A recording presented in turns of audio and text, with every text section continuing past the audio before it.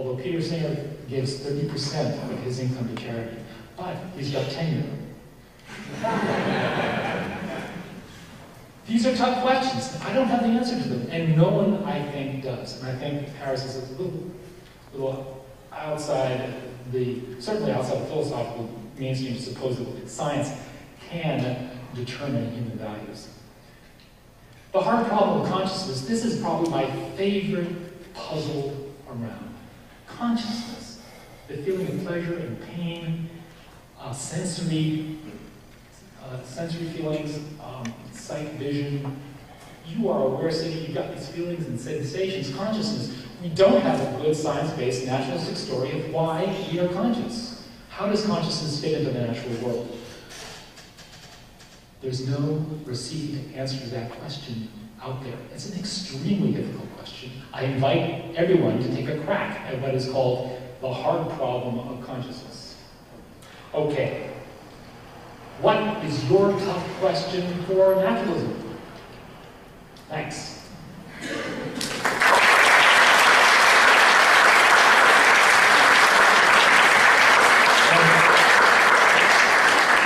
I do invite questions, just keep them brief. If you raise your hand, we have a man in the green shirt back there. Could you stretch and raise his hand? Right there, good.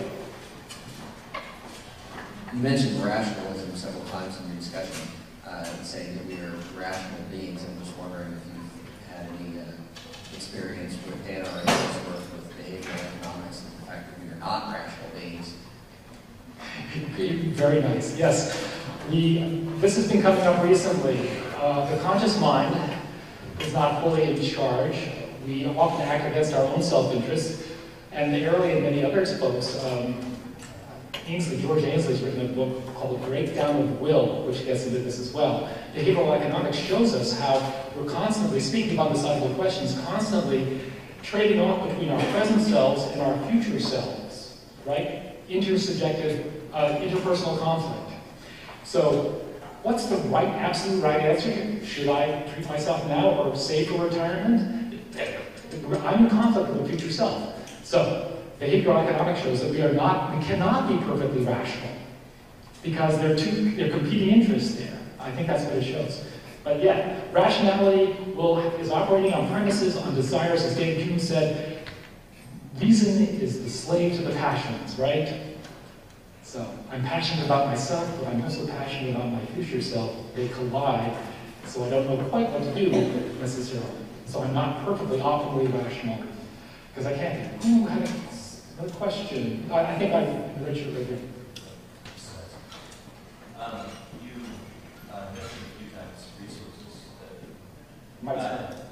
You mentioned that you had places where you had all this information available publicly. I would like you to show those places, books, websites. Sure.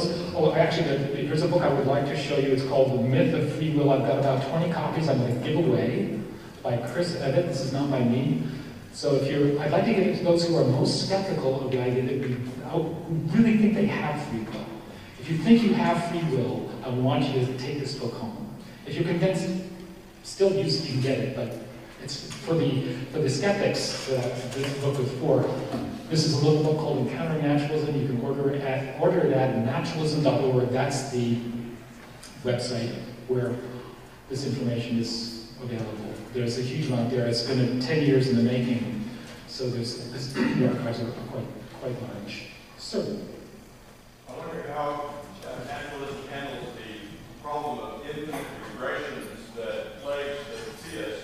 Your driver presumably will alter her subsequent behavior as a result of the ticket, but assuming that the cop is not an autonomous agent, his decision to give her a ticket must have been caused, and so on, turtles all the way down. We run up against the issue of ultimate cause, which theists, of course, say supports their contention that God is that. Right. Well, this is one of the unanswerable questions. I mean, I think there's good evidence for causation. That the ticket giver was fully caused in his ticket giving. That doesn't make it either right or wrong, though. We justify things as right or wrong by principles have nothing to do with causation. But as far as the infinite regress goes, I think we have to simply leave that question aside and know and be probably mystified. I certainly don't have answers to why, for instance, there's something rather than nothing. Philosophers explore this question. I haven't looked into it too deeply. As far as there being an ultimate cause, well, you're free to speculate, of course. But as far as the evidence goes, that's where I come down. No evidence either way that we can point to. Tom, we have a question back here, actually. Sorry. I think as science has made it easier for us to see that things aren't black and white. Lots of shades of gray. You're not straight, or gay. You're not male or female. Everything's a sliding scale. And I think maybe with determinism, the PR downside of it is it lets people go, well, damn, I have no free will, and I can't change a thing. And maybe on the counter side, we live in a society, especially in America, that says you're poor. The probability of you ever getting out of your social classes is small. And you focus on that hope, that chance. That's what you focus on. Do you feel maybe that in the PR aspect of determinism, if it was pitched more as predictivism, that we focus on the probability of free will versus your situation, that that's better for children trying to understand that you have maybe a really low probability getting out of your stance, and that's what you should focus on, but obviously the chance, call it free will or whatever, it still remains as low as that probability may actually be. Right. We don't look at the people that determinism means that things don't change or can't change. They change all the time, and they change because of causation, right? So, and there is a probability that one can rise above one's original status by working hard. But again, if people have buy into the myth that they could do it no matter what the conditions, then this lets government off the hook. It lets us all off the hook in terms of arranging circumstances so that they do have a probability of getting out of their circumstances. But you're right. Determinism is not a great word. It's got a lot of negative baggage. Causationism is one term that someone suggested. Cause and effect. I can't do that. It says 1 minute, 2 minutes. So yeah, the PR aspect of this is difficult, but I think it can be done simply by understanding that change does not require independence or freedom from causation. Change is built into causation. And by knowing how change happens, that gives us power. Anyone else? Right there. And then on the idea of empiricism as your source of knowledge, if we take a look at Francis Bacon, he said that our senses are not intact, our powers of reasons are not intact, which you read to. He says also nature is not a trustable source unless you poke at the product. Product is part of your empirical process. Does that enter into where you get does empiricism make you skeptical? What do you do? How do you know that you can trust nature? Right. Well, that comes from repeated testing, which is the scientific method. You never do an experiment once. You do it several times. You control for as many variables as you can. You get your peer group to review it. And that is how you get reasonably sure, not completely sure, of course, that nature is behaving the way she really does. But you can never be completely sure. So yeah, we don't want to get too high on a horse, but of course that's the whole point of science. It's self-correcting. I only have a couple, about 40 seconds. Do we have an ethical obligation to withhold natural facts that have a strong probability of causing greater utility? We shouldn't indulge in the naturalistic fallacy, which is to suppose that because something is the case, that therefore it should be. I'm not sure I quite understood your question. I'm just wondering if you as a scientist or as a researcher were to find out facts about our mental state that could cause harm, do you have an ethical obligation to withhold them? That's an interesting moral question, and I don't have a good answer to it. Again, there are things in tension, right? Wanting not to do harm, and then wanting to know the truth. The truth about free will may be just such a question. Hey Tom, if we can, let's take an extra 30-45 seconds and answer the gentleman who's been waiting to ask a question. After now having heard this talk, some of us may act more in accordance with the principles that you've laid out than we would have previously, and some of us may not. The principles of well, you've given us some advice, haven't you? Yep. Okay. Well, principles I've laid out. Okay, yeah.